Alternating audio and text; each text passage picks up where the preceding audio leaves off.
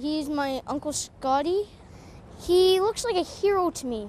Many 10-year-olds have heroes, but typically they are superheroes like Spider-Man or Superman. But for Dale Vernelli, it's his uncle, Master Corporal Scott Francis Vernelli. 3 years ago, he was killed when an improvised explosive device detonated near him during a dismounted patrol west of Kandahar City. Now Dale relies on a few treasured memories with his godfather. Me and my Uncle Scotty, when he was alive, he used to play video games with me and all sorts of stuff. Usually I only see him if he gets off Afghanistan. I usually get to see him for like 2 days or a week maybe. I miss him and I would like to see him again. Coming right actually from the young soldier's sister-in-law remembers the day like it was yesterday when her family's life changed forever. On March 20th, 2009, my father-in-law called about 6:45 that night, or that morning, and it was unlike him to call. So my mother answered the phone, and my husband said when he heard that it was his father, he knew something was really, really wrong. And I was in another room and I woke up to my husband screaming. They just received news that their son, brother, and father of 6-month-old Olivia, at only 28 years old, the Sault Ste. Marie, Ontario native, was one of 4 soldiers killed, only 2 weeks prior to his return home from his 3rd tour in Afghanistan. We didn't really believe it. I know I didn't. I thought it was just a big mistake and he was going to come home and they were going to call us and everything was going to be fine. It was just hitting the news at 5 o'clock, and there was Scotty doing an interview with his little baby, and all 4 soldiers being killed. So it kind of hit us at that point, and we realized that it wasn't really a dream; it was real. And so yeah, and we got into Ottawa and kind of took it from there with the repat and everything. Nothing could prepare the family for their last meeting with Scott and the outpouring of support they received from perfect strangers. I can remember coming down this road 3 years ago, March, and seeing everybody lined up through the streets of Toronto, over the highway heroes, over the underpasses, and there's people at supper time with their babies and grandmothers and grandfathers, and they're all waiting for us to come by so they can bless us and say thank you. And I can remember putting my hand out at the limo and saying thank you, and they're going, no, thank you. And I wasn't getting that. I wasn't understanding it until we did this, our first one. And it's odd because we're on the other side of the limo now. We're watching them, so we know what they're going through. You came right down here. Right down here, yeah. And then you went just off the left in the coroner's office. Yeah, turned left, and they dropped all 4 soldiers off. Okay. And then, yeah, then we went on our way. They have found comfort themselves through their faith and from an organization called Canadian Heroes, founded by philanthropist Chris Eklund, whose mission is to support the families of our fallen heroes. Being with Canadian Heroes has helped us and supported us through the whole thing. People don't understand how we can come to do the repats, and we find it's a proper grieving process. Any kind of festivals or anything to get the word out about it, that helps us. Talking with other families, we've come a rapport with a lot of the fallen families, and we all kind of know what each other's going through, and so it's very, very helpful. And just family and friends.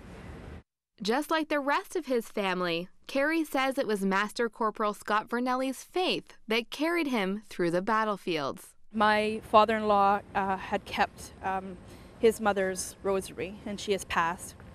So when Scotty went on in his 1st and 2nd and 3rd tours, he gave his mother's rosary to Scott and said, make sure you keep this with you always. So the night of the wake, the Padre came in and brought us into a room, and she pulled out this envelope, and inside the envelope was a little piece of tissue in a square, and she unraveled the tissue. And she said, this was found and they sent it to me to give to you. And we opened it up and was his rosary. And I can remember calling actually the principal of St. Mary's School, of my son's school, and saying, and telling him the story. Dale goes to a Catholic school, and Mr. Zanutini saying, yes, Carrie, that's how strong somebody's faith is for that to come back and to be a part of your family still. But even through the painful memories, there are happy ones, like their competition of opposing NHL teams. Dale strives to be just like his hero.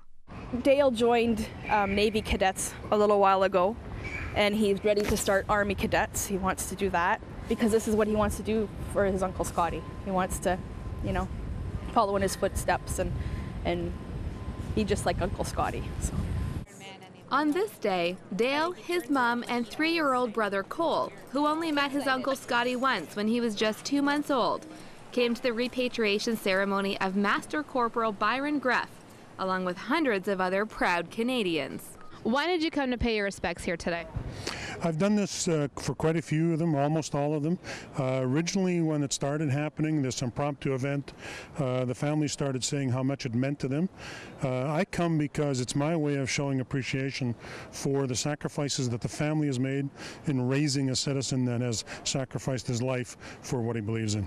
We're here to see the soldiers home, standing as honor guards for them, for their families, making sure that their sacrifices are recognized by the families, that it makes a difference to the average Canadian, that they're over there serving this country and doing what needs to be done. Well, it's a thing that they take their life and go over, and so we can sit here and relax. At least we can do when one passes is come over here and pay our deep respects to the soldier and the family. Well, I've been to most of the repatriations, and it's just a mark of respect for the man that died, but also for the family. And I think it helps the family a great deal. Well, it does when you see them waving at the cars, and you see their feelings when they come by. So it's to pay tribute to them and show solidarity. Just a few moments ago, Canada's 158th fallen soldier came up this road and entered into this building. There are times in our lives that create memories that will last a lifetime. For me, it was one of those times.